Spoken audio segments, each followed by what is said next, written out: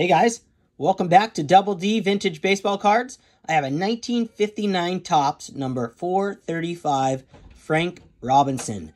I wanted to share this card because I've been seeing it a lot lately on people's channels, and I wanted to pull mine out. I've had this card for a long time.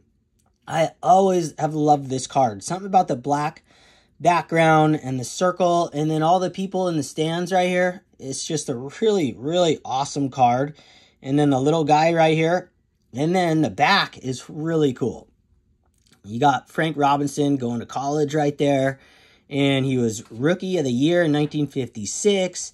This is just a stunning looking card. I just wanted to share it. And yeah, I love seeing cards on other people's channels that I have. And then it just like brings me back to those cards. And I love pulling them out and look at them. And this is a great excuse for me to go back in there.